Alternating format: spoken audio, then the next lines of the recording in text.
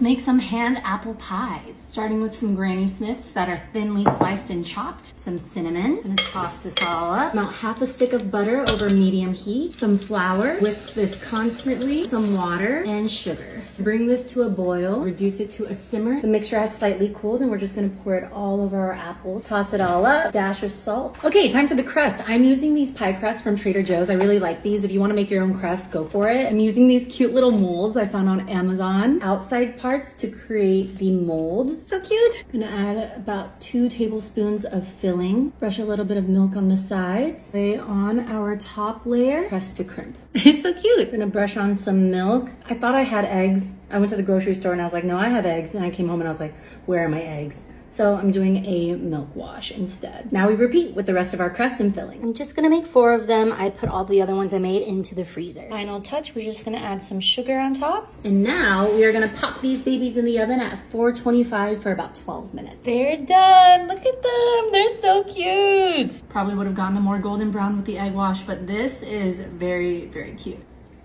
The crust is buttery and flaky and the filling is ooey gooey and not too sweet. Just need some ice cream to go with this.